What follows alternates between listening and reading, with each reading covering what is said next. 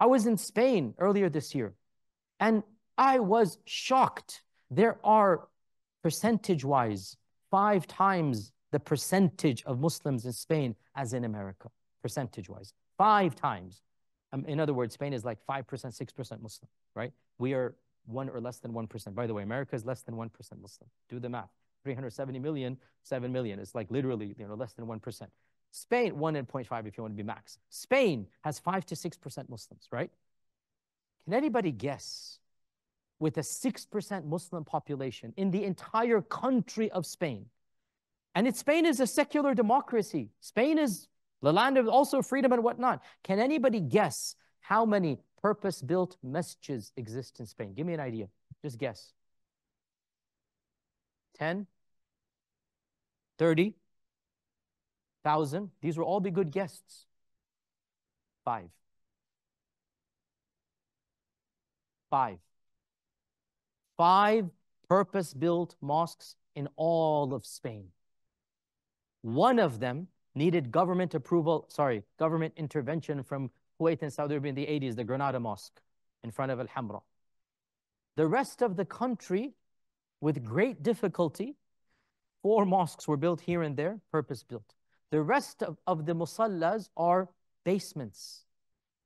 People's houses become Jumu'ah, rented facilities that from the outside looks like a shop, then for Jumu'ah it becomes a place of Jumu'ah. Now I asked the Spanish people, the Spanish Muslims, hold on a sec. The Constitution doesn't forbid building mosques. They said, yes, but every time you apply, the government finds some loophole. Oh, traffic problem. Oh, this, oh, that. And they shut it down over and over and over again. And there is no appeal. It's not like America. You can't take the government to court. This is in Spain. Europe is not that different. Again, Norway, Sweden. I did a tour of those lands. Again, shocking statistics. Norway and Sweden are almost 10% Muslim. Oslo, I should say. Sweden's capital, Norway's capital. Oslo is 10% Muslim. Stockholm is also close to 10% Muslim. A small city down south, Malmo, that I visited, they project that within a decade or two, it will be 30% Muslim. 30% Malmo, because a lot of refugees came there. There's barely one purpose-built mosque in Malmo. I think 2 in Stockholm. 1 or 2 in Oslo.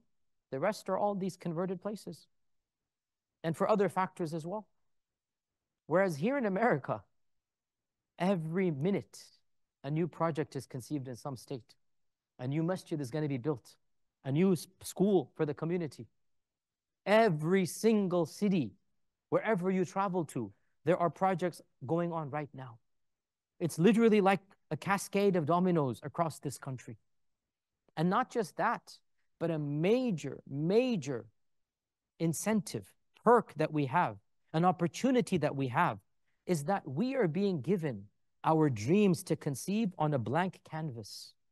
Why? Because we are the first generation over here to come of age and to be able to do this.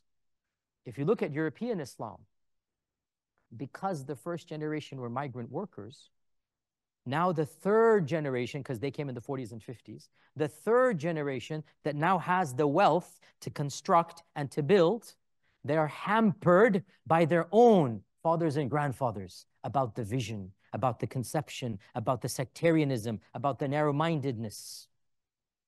In an average street in UK, in the Muslim suburbs and areas, there's probably 3, 4, 5 masjids within walking distance. Each one doesn't pray behind the other. And so when they envision something bigger, it's only for that specific slither within their strand of Islam.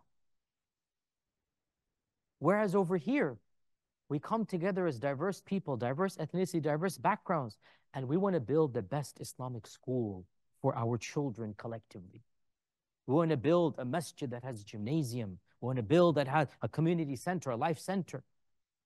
We are given a blank slate.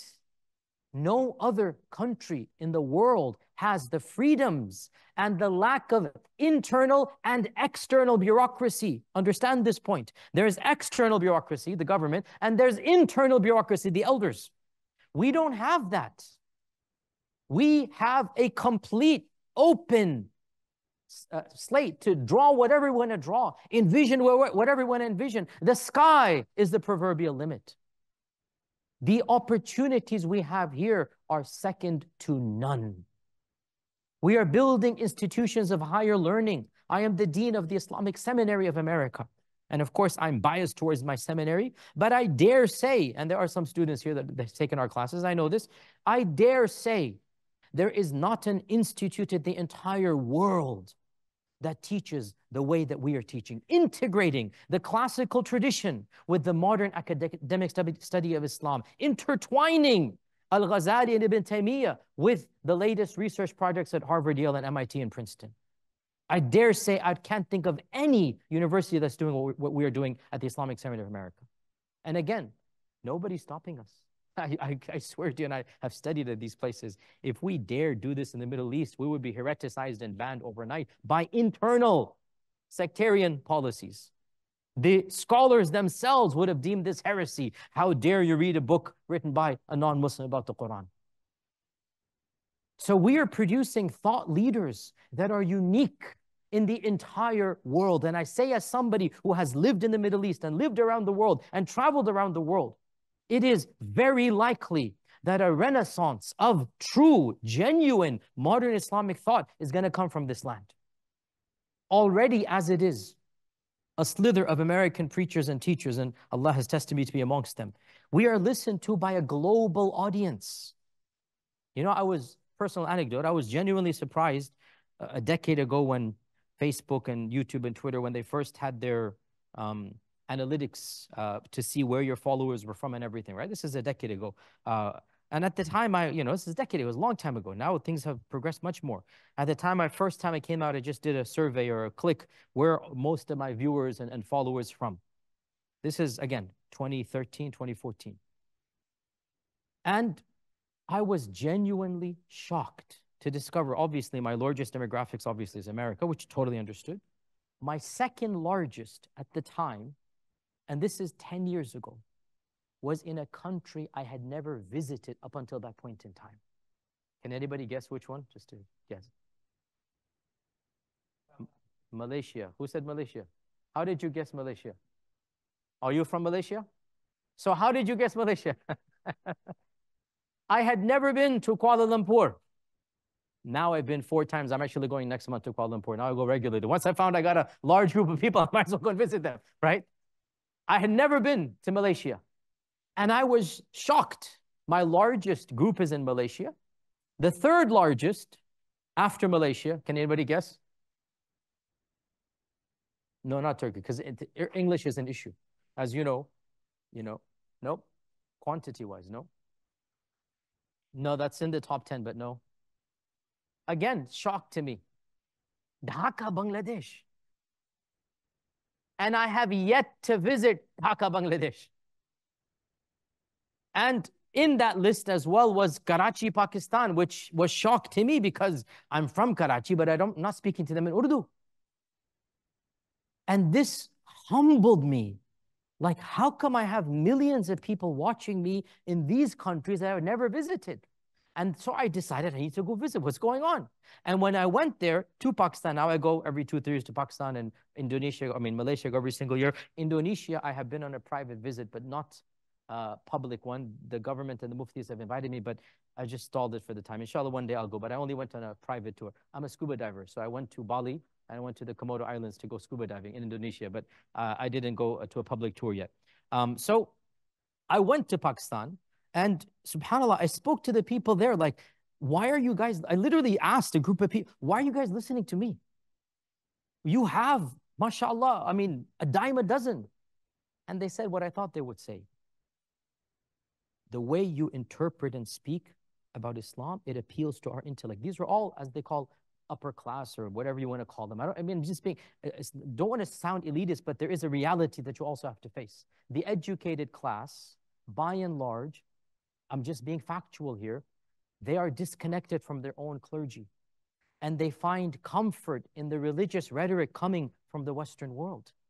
This is a tangible reality. Somebody has to do sociological surveys and I don't know what else. I mean, somebody's got to do that. But that is a reality that when I go to these lands and I'm speaking in English in Pakistan and my events are sold out, thousands of people come and they're wanting to listen to me in English. And these are the types of people that are generally, the top 10% or 2% even of those lands. It's a very interesting phenomenon. So what does this show? The talk is not about me today, it's about American Muslims. What does it show? Our opportunities. If someone like me single-handedly, unintentionally can do this, well then what if a bunch of you, the top minds of this country, were to come together and to actually plan and to actually envision how can we influence the rest of the world? Listen, guys, brutally honest, America is a superpower, and you being in the superpower makes you a superpower. That's just the way the world works. We are number one in this world in terms of influence and whatever else you want to call it. We are the biggest superpower the world has ever seen in its history. And therefore, you being within that superpower gives you superpower strengths. It gives you a privilege that, frankly, we don't even understand and take advantage of. And I'm still coming to terms with this reality. Our potential is unmatched. We can lead a global renaissance of how we can live in the modern world, of rethinking through even classical questions like sectarianism. So our opportunities are second to none. Let's move on to threats before we open the floor for Q&A. Our threats are also many. And by and large, I don't think they're unique to America. So here's the point. Our weaknesses and threats are universal, whereas our strengths and opportunities are by and large unique to us. That's the point I want to stress over and over again. Our threats. We have internal threats and external threats. Internal threats, existential. We're losing too many of our next generation. We have a high attrition rate. And this is a phenomenon that is of this generation, not mine. I grew up in the 80s. I don't know of a single person in my batch that left the faith. For some weird reason, even though we were so small, even though all of Houston, the Sunday school that I attended, my father started, it was probably 15 kids, 20 kids, right? For some weird reason, Islam and Iman was strong in our hearts. Whereas now, when the number of people is in the millions, our attrition rate is much higher. And we all know of people who have left Islam. That's an existential threat. Another existential threat is not the leaving of Islam, but the deformation of Islam. Because this is a very difficult question, and that's one of the questions I'm extremely interested in and I'm very, very involved in. What does it mean to be a Muslim in the modern world? What aspects of the tradition are absolutely beyond change, immutable? And what aspects can be completely thought through? And what aspects can be fine-tuned? That is a very, very difficult question. Does not have an easy answer.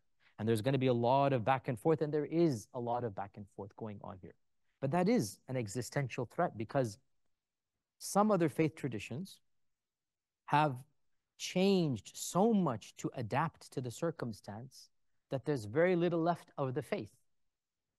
And they're almost irrecognizable as a separate faith entity. I don't want to be too specific, but think about it and get the point.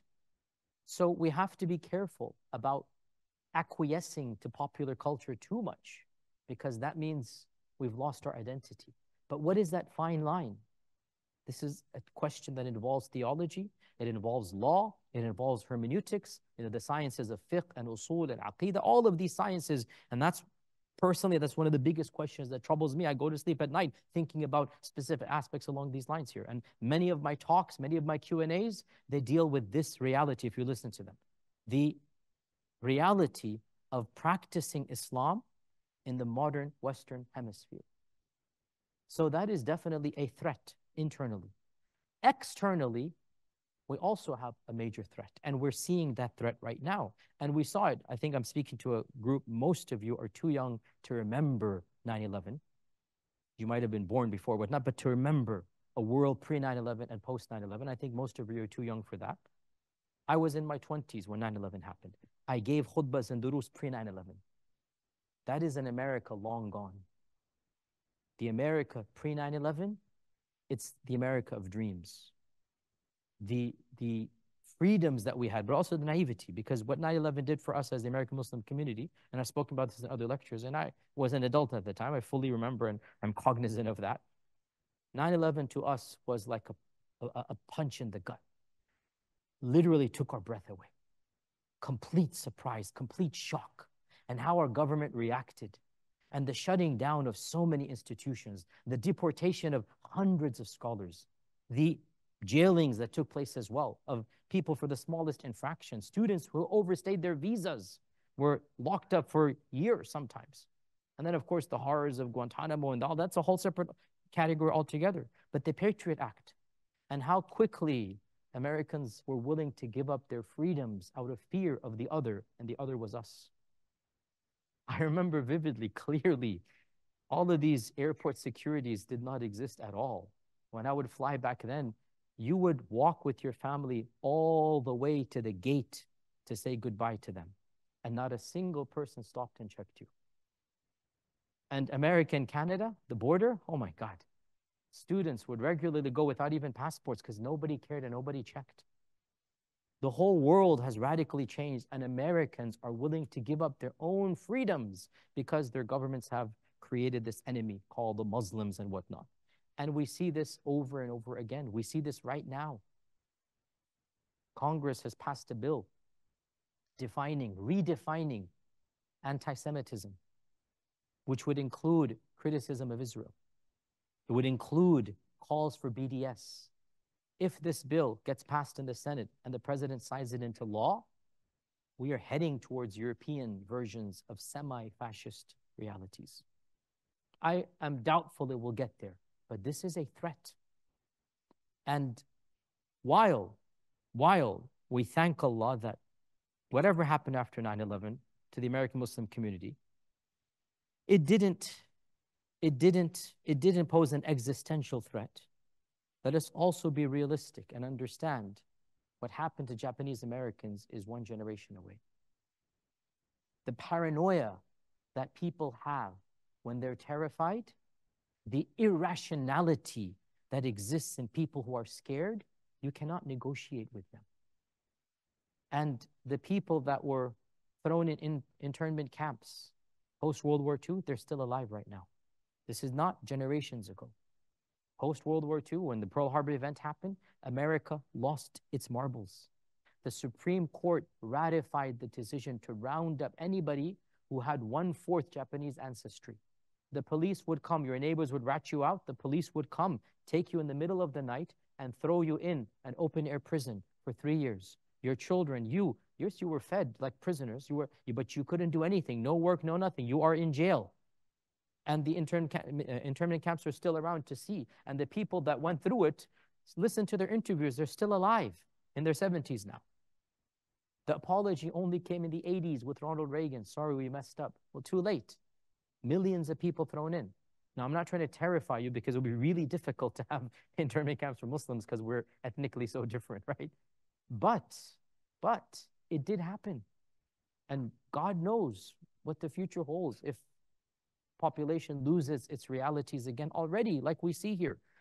Again, look at the modern context of how callous the broader public and our own politicians are about the genocide in Gaza. How utterly inhumane. I mean, if the situation were reversed, just imagine if an Arab land had taken 2 million people of a Jewish background, thrown them in an open-air prison for 70 years.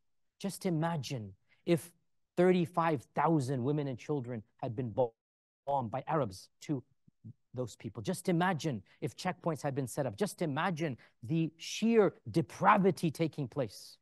Could you think anybody would justify it in this country?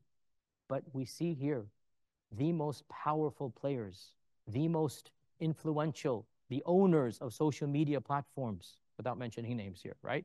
The most powerful newspapers, constantly the lies against the oppressed people. They're literally creating a false image where the oppressors become the oppressed. Unbelievable. Unbelievable. If they can do that for a land far away, what do you think they can do over here? So, without a doubt, there is a threat. And that threat means we need to stand up and fight for our rights, as every minority has done in this land, as every single faith tradition and every ethnicity has done. And so there are many threats, I'm not going to deny that. And one aspect that I have to mention, I kind of alluded to it. In many ways, American Muslims are the strongest out of all Western Muslims, but in one way, they are the weakest, and that is our percentages. Every other Western Muslim community, yes, every other Western Muslim community is exponentially more than us. Canada is 6% Muslim. Mississauga, I was in Mississauga 2 weekends ago. Mississauga is 15% Muslim. Go think about that. London, UK is 10% Muslim. Oslo, 10%. Vienna, Austria, Vienna, 10% Muslim. Stockholm, roughly 10% Muslim. France, Paris, probably 15%, if not 20 or 25%. Statistics are amazing. Their problem is they do nothing. They're apolitical. Their problem is they're completely disconnected from the system. If only they tapped in, they could change, but that's their problem. Can you imagine if we had that, but we don't? Don't be fooled by living in Boston or Chicago or Houston where we are concentrated. Yes, in these cities, mashallah, but the rest of America, we have 370 million people. And the most American cities and municipalities have very small percentages of Muslims. So put together, we are probably 1-point-something%. Very small. And that is an existential threat. And what makes it worse, the broader population thinks we're like 20% because they've been made to fear us. You know, like, oh my God, they're everywhere, they're everywhere. In reality, we're nothing. And this is definitely a major problem. Nonetheless, I want to conclude on a positive note, and that is the tide is changing. I mean, look around you. SubhanAllah, I was at the protests, you know, at Harvard and at MIT over here today. Look around you and see the majority of people protesting have nothing to do with our faith. They've understood this is a humanitarian cause. It's a cause that transcends a religion. It's a cause of oppressor versus oppressed. It's a cause of blatant genocide. And in my humble opinion, even if Israel has won the battle, they've lost the war without a doubt. They've lost the war. Globally, they've lost the war. We are the only country left that is blindly supporting them.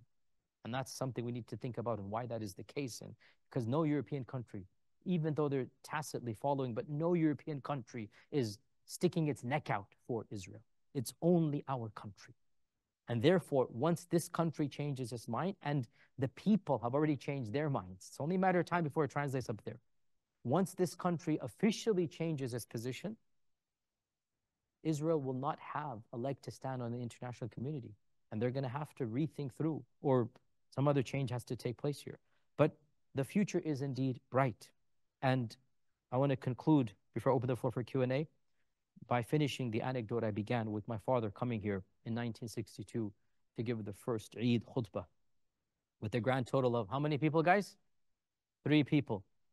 So Allah blessed me to be born and raised in that city of Houston. I went to engineering at the University of Houston. I did work at Dow Chemical for a while. By the way, in the early 90s, you guys don't even remember this, you don't even know this probably. There's a language called Fortran. Have you heard of that language? You know Fortran? 2 people in the audience know Fortran, okay?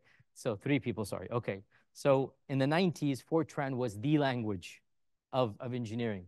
So I got hired at Dow Chemical to write a computer program to synthesize polymer reactions before you do them in the lab. So you put in an input about what, you know, the polymers you're going to have, and the program is going to synthesize, you know, the output. So I wrote like 4,000, lines of code. My God, I hate writing code. I don't know how anybody does it. But anyway, so I know I feel the pain of those computer programmers. So I spent an entire summer with not doing that. And that's when I realized I don't want to spend the rest of my life doing this. I had a spiritual epiphany. I'm like, sorry, I don't want to be painful. Okay, it's like, that's when I realized you can pay me as much as you want. I know I don't want to, that's personally, so okay, it's like, so that's when I decided to go to Medina. I was like, okay, I don't want to do this for the rest of my life. I want to do something. And I was going through spiritual, this was the 90s. Guys, there was no English-speaking alim in the Western world. Nobody that was a true bona fide alim that spoke English as a mother language. So I was a different world and time. I'm that old, guy. So there was nobody back then. So I'm like, I want to study my faith. I don't know what my religion is. I'm completely jahil and whatnot. So I, left my degree at Dow Chemical, I left my job at Dow Chemical, and I went to pursue Islamic studies, spent 10 years over there. 9/11 happened. And I decided that was another epiphany, like I need to come back. I need to, preach to my people and build bridges and whatnot. And so I decided to come back here. And I came back to Houston. I got accepted to Yale. So I was in Houston for a few months before starting my PhD at Yale. And the Islamic Society of Greater Houston invited me to give the khutbah for Eid in 2005. And so they hired the George R. Brown Convention Center, because that's how they did Eid over there. And I gave Eid in Houston, and my father was sitting in front of me. And I mentioned in that khutbah that 45 years ago, my father came to this land as one of the first Muslims. And he gave the first Eid khutbah with a grand total of 3 people. And in his wildest dreams, he could never have conceived. In his most grandiose imagination, he never even thought of the fact that his own son, born and raised in Houston, would go and study Islam overseas and come back trained as a cleric and a shaykh and an alim and give khutbah as a trained imam to not 3, but now 30,000 Muslims in the George R. Brown Convention Center. This is the progress of one generation. One generation. This is what America gives you. In one generation, from where to where? So I ask you now, what do you think is going to happen for the next generation? How much do you think we can rise and build for the next generation? That's where I'm asking you to conceive, to imagine, to literally, you have a blank slate. Imagine the most grandiose project that you can. If this could happen without planning, because it happened without planning, what can happen when concerted minds come together and actually plan? So be brave, be ambitious, and think about how you can contribute to the ummah.